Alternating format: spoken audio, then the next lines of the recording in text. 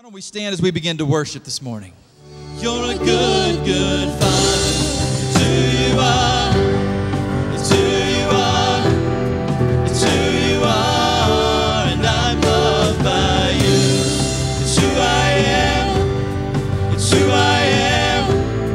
It's who I am. Oh, oh, oh, oh, oh, oh, oh. I've seen many searching for answers far and wide, but I know we're all searching for answers only you can provide, 'cause you know just what we need before we say a word. You are perfect in all of your ways. Perfect in all of your ways.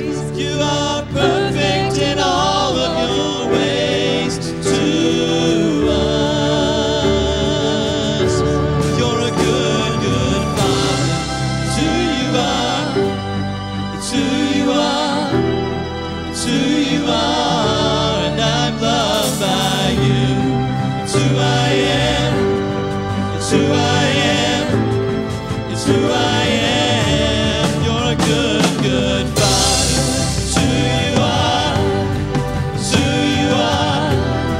It's who you are. And I'm loved by you. It's who I am. It's who I am. It's who I am.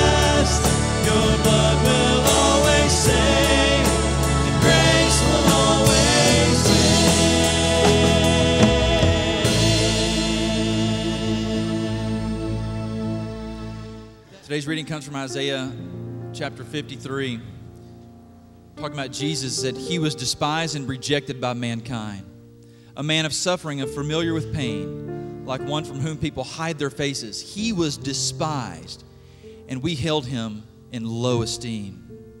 Surely he took up our pain and bore our suffering, yet we considered him punished by God, stricken by him, and afflicted. But he was pierced for our transgressions. He was crushed for our iniquities. The punishment that brought us peace was on him, and by his wounds we are healed. Father, we love you and we praise you in this place today. Thank you for taking the punishment that was rightfully ours. That's why we can continue to sing this morning. In this boyless field, stammering tongue, lie silent in the grave.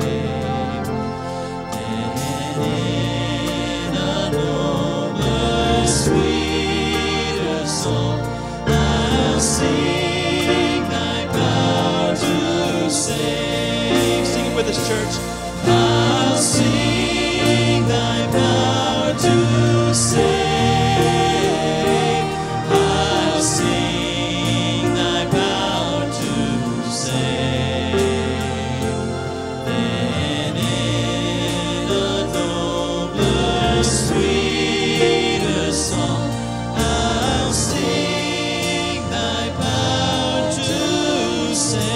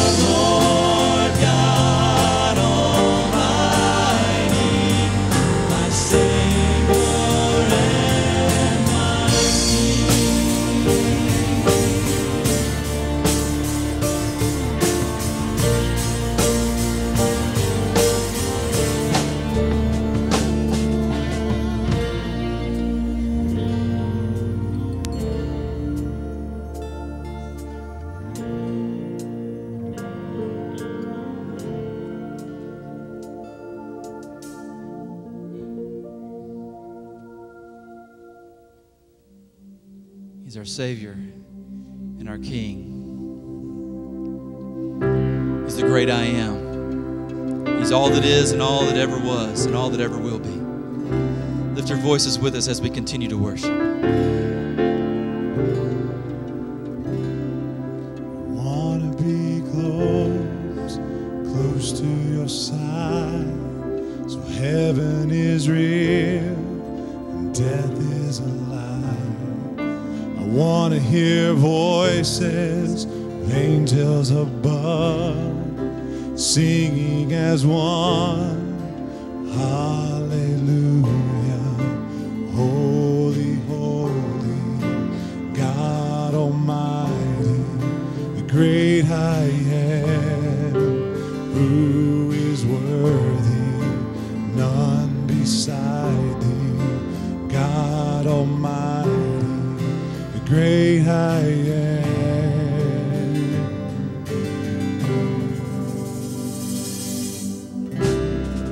I wanna be near to your heart, loving the world, hating the dark. I wanna see dry bones living again, singing as one. Hallelujah. Holy, holy, God Almighty, the great I am, who is worthy, none beside thee. God Almighty, great I am.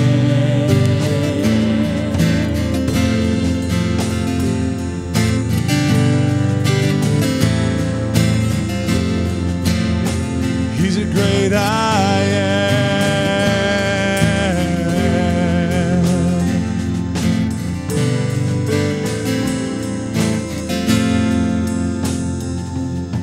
The mountains shake before you, the demons run and flee. At the mention of your name, King of majesty, there is no power in hell or any who can stand before the power and the presence of the great I am. Great I am. Great I am. Great I am. Great I am. Great I am.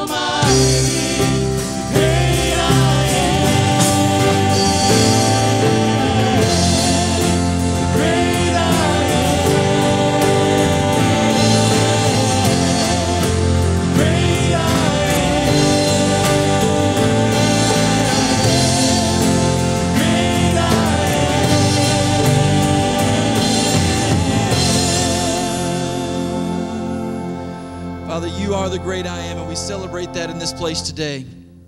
Father, be glorified by the praises of your people. We love you and we praise you in this place. And everyone who is willing and agreed said, there are a lot of things that terrorists do not want us to know. We've been talking about these this summer. We come to number 8 today. They do not want you to know that you're going to be judged by your God. They want you to be afraid of them and pay attention to them and not fear God. We've talked a lot about what terrorists do to try to get our attention. And remember a couple of weeks ago I mentioned the terrorist who blew himself up, except his vest didn't go off, so the suicide bomber, they were able to interview him.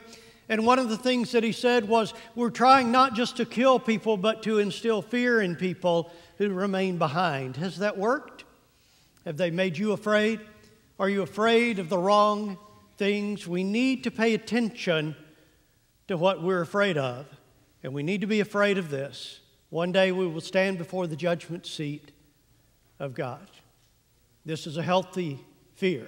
There are fears that are healthy and fears that are unhealthy. What are you afraid of? Do you know, if you're afraid of medicine, it's called pharmacopoeia. If you're afraid of dust, it's called emmethophobia. If you're afraid of otters, and I know many of you are, it's called lyrophobia. There are people who are afraid of everything on the right side of their body. It's called decaphobia. If you're afraid of crossing the street, that's domophobia. If you're afraid of crowds in public places, for example, like you can't go to First Monday in Canton, all right? It's just not going to happen. That's called agoraphobia. Now, if you're afraid of crowds anywhere, just large group of peoples, that's called demophobia. Now, it's important to remember the distinctions between demophobia, people everywhere, and you know what? That's really not important at all. If you're afraid of beautiful women, it's called ventrophobia. Or if you're a man, we'll just call you stupid and move on. If you're afraid of clocks, it's called chronophobia. If you're afraid of walking, it's called ambulophobia. If you're afraid of speed, it's called tachnophobia. If you are afraid of Satan, I'm not making this up. If you're afraid of Satan, the clinical term is Satanophobia. You could have guessed that one. If you're afraid of God, it's called the beginning of wisdom. The writer of Proverbs said, the fear of the Lord is the beginning of wisdom. It's the beginning of wisdom for this reason. You're going to make better decisions, more wise decisions in your life if you are afraid of your God than if you're not afraid of your God. Knowing that a holy, righteous, loving God will give an appraisal of your life at the end of your life should change how you live your life. Therefore, the fear of the Lord is the beginning of wisdom. We're looking at a couple of scriptures today out of the book of Hebrews, one in Hebrews 9, one in Hebrews 10. And they both talk about fearing God because He will be our righteous judge. Hebrews 9:27 says, just as people are destined to die once, and after that to face judgment. And Hebrews 10:31 says, it is a dreadful thing to fall into the hands of the living God. We are afraid. We're afraid of a number of things, and quite often we are afraid of the wrong things. Jesus said to His followers, He said, do not be afraid of those who kill the body. Those are the wrong people to be afraid of. Don't be afraid of those who kill the body but cannot kill the soul. Rather, be afraid of the one who can destroy both soul and body in hell. Jesus had this understanding of God that was a complete understanding. He understood all of who God was. Now, when He came, the people understood very well what He was talking about here. God as judge, and God was holy and righteous and separated from them. So when Jesus came and began talking about things like God is your Father, God is your Father who knows what you need before you even ask. That was news to them, and they loved it, and they picked up on it, and they ran with it. And we love those concepts of God, and we talk a lot about them.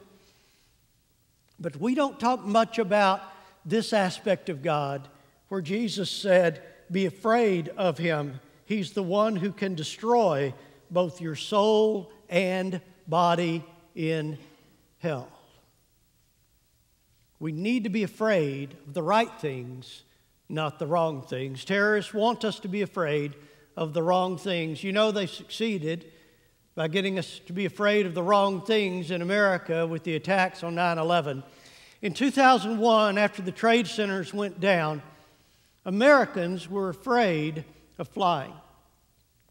That attack, of course, took place in September, which put it right before Thanksgiving and Christmas and New Year's. We travel a lot, Thanksgiving, Christmas, and New Year's. And in 2001, we wanted to be with family. We wanted to see family.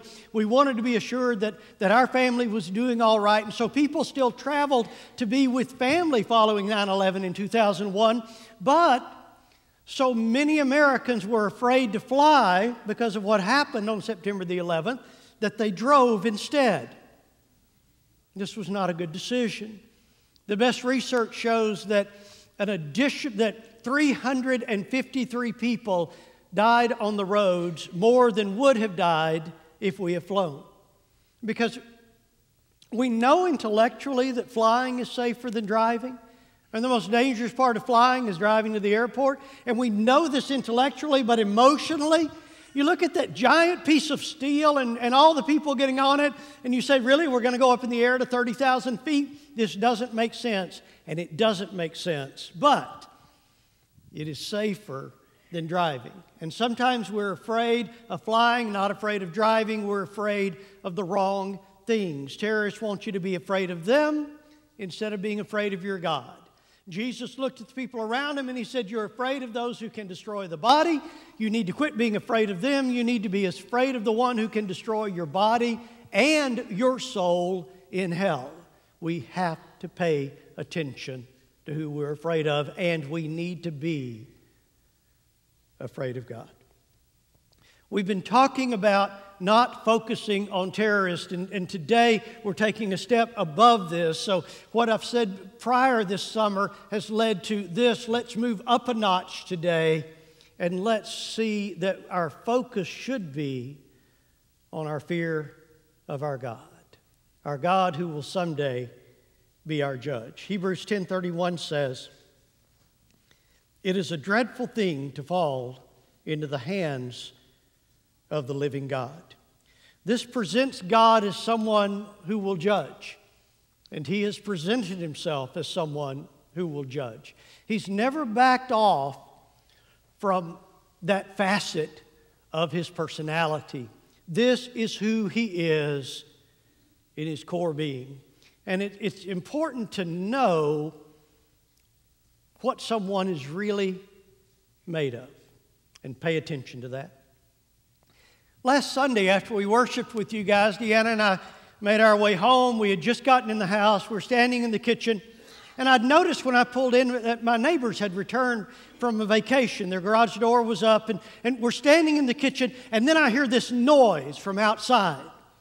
I heard this crunching, cracking, breaking noise. And I thought, oh, my neighbors who've just returned home just backed into their own car in their driveway. Then I heard another crunching, crackling, breaking noise. And then our house shook. And I'm thinking, they backed into their car again and knocked something into our house?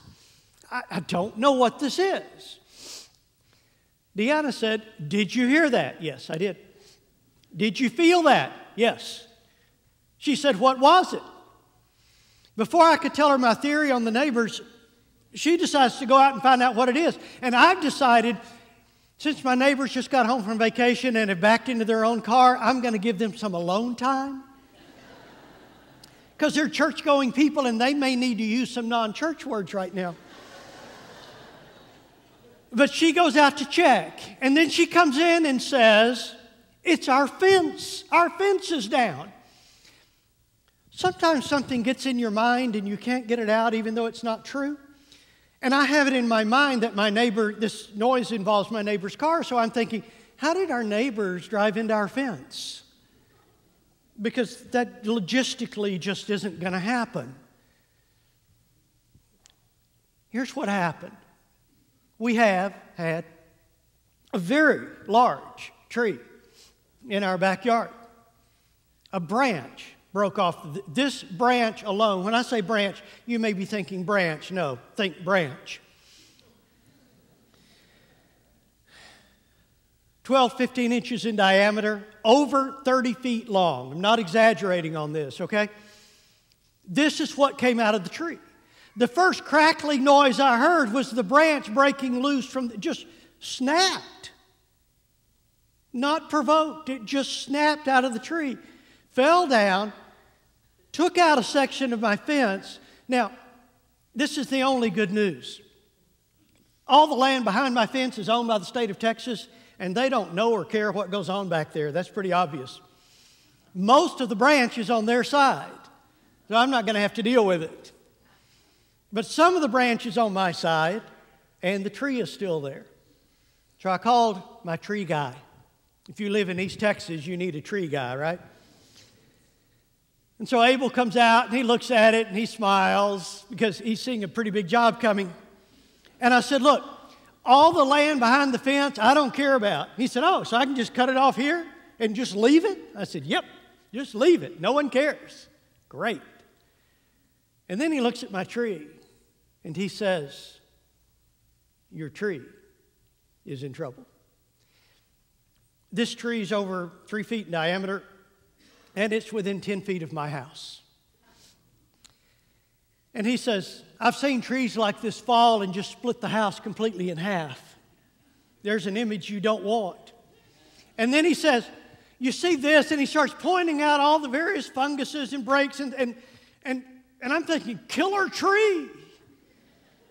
It's coming down. I knew a lot of little branches. Earlier this year, a branch fell and it spiked a hole in my roof.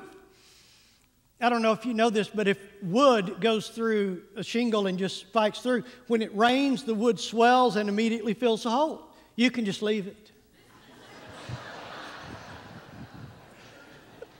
It was there, what, 2 months? I don't know, before I had a guy come out and fix a little hole in the roof. So this tree's been attacking my house before.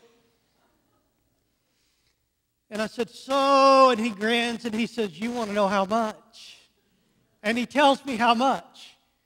And I said, I was hoping it would be under $1,000. And then he smiles real big and he says, I've already given you the friend price. For anyone else, this would be, and this astronomical number came out of his mouth. I'm going to pay him to take the tree down, and here's why. I've taken a good close look at this tree. This tree is dying, and it is breaking apart, and it is going to destroy my house. I know that about the nature of this tree. Here's what I want you to know about the nature of your God. He is holy, and He will judge your life one day. This is who He is. I am fortunate that the branch that broke off took out my fence, not my house. And so now I get to decide when this tree comes down and where it comes down, i.e. not on my house. You are fortunate that you get to decide how you live your life before you stand before your God. And knowing what He cares about and what He values, you need to live your life so you will not be terrified on that day when you find yourself before your God and He is on His judgment seat, ready to judge your life. He is a judge. He has identified Himself as such. Know that about Him. We will be judged. Hebrews 10:31 says, it is a dreadful thing to fall into the hands of the living God. Jonathan Edwards preached a sermon years ago called Sinners in the Hands of an Angry God. It was in the early founding of our country. I'm thinking you couldn't preach that kind of sermon today. If I titled this sermon, Sinners in the Hands of an Angry God, there'd be people who would say, you shouldn't call people sinners, that's offensive. It is, but sin is offensive. Why can't we tell the truth? Sinners in the hands of an angry God? Oh, let's just present God as a kind God, a gentle God, a God who approves all and loves all. He does love all. And He loves us even in our sin. But He still hates sin. And it angers Him. And we need to capture some of these concepts again today and recognize that God will be our judge. Hebrews 9:27 says, people are destined to die once. We've got that concept. We know that death is coming. But then he says, and after that, to face the judgment. We need to resurrect this idea that God is judge. And we need to allow Him to put on the judge's robe and sit behind the judge's bench and hold the judge's gavel and allow Him to be judge. That doesn't mean He's not loving Father. That doesn't mean He's not compassionate friend. That doesn't mean He's not our helper. It doesn't mean He doesn't care about our struggles and problems. It just means He is also going to be our judge. And we cannot see Him as one thing and not another. We all have different personas. We all have different ways that we act in front of people and around people. And those things vary at different times in our life and even on different days of the week. And some days you look like people expect you to. Some days you don't. And so some days He looks like loving Father and some days He doesn't. But we need to remember that He has never abdicated the judgment throne. So, what are people supposed to look like? What is a governor of the state of Texas supposed to look like?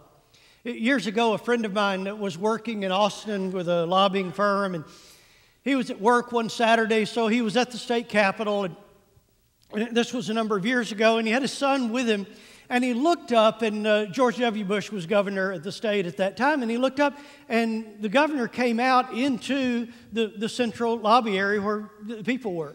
He was there on a Saturday and just happened to walk down the hallway. And my friend said, I cannot let this opportunity go by.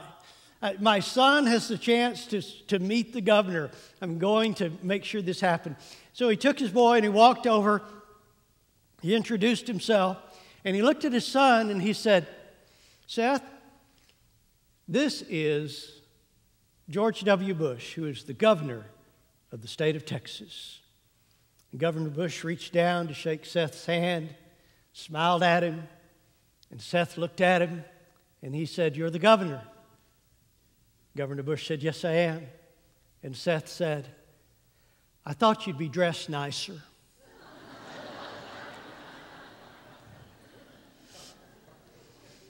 This is why, as parents, we age so much. It was Saturday morning. He had on boots, blue jeans. And you know Governor Bush, he's dressed like he'd like to be dressed all the time. He wanted to be at his ranch. He didn't want to be at the office. It's Saturday morning. No, he didn't look like the governor. And Seth was surprised by how he looked. I think there are going to be some people who, after they die, are going to be surprised at what their God looks like, because He's going to look like a judge, and He has told us that.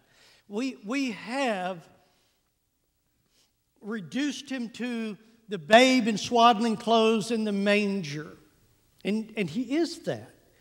And we have reduced Him to the carpenter, and He is that. We've reduced Him to the teacher in the temple wearing the clothes of the common man, and He is that. But He is also the eternal judge. And He has not and He will not leave that throne. And when Jesus ascended from earth to heaven, He ascended to be seated at the right hand of the judgment seat, and that is where He is today. We must fear our God. I went to seminary so long ago that churches still held revivals. And the seminary actually held revivals each semester, and a preacher would come in and preach a revival. One year, Dr. Ken Chafin came to preach our revival. He was pastor at South Main Baptist Church in Houston at the time. And he said something about the idea we've talked about this morning that literally changed my life. He said, if you believe that one day you will stand before your God and give an account for how you have lived your life, then the day to start living as if you believe that is true is today, and it should change how you live your life. And from that day, I have cared so very little about what people think about me. And I care so very much about what my God thinks of me. Because your opinion of me may matter for this lifetime, but not beyond. But my God's opinion will change my eternity. And on the day when I stand before Him, I will be willing to say, God, I disappointed your people on numerous occasions. I don't ever want to have to say, and I disappointed you, because I want to hear Him say, well done, good, faithful servant. Let's pray together.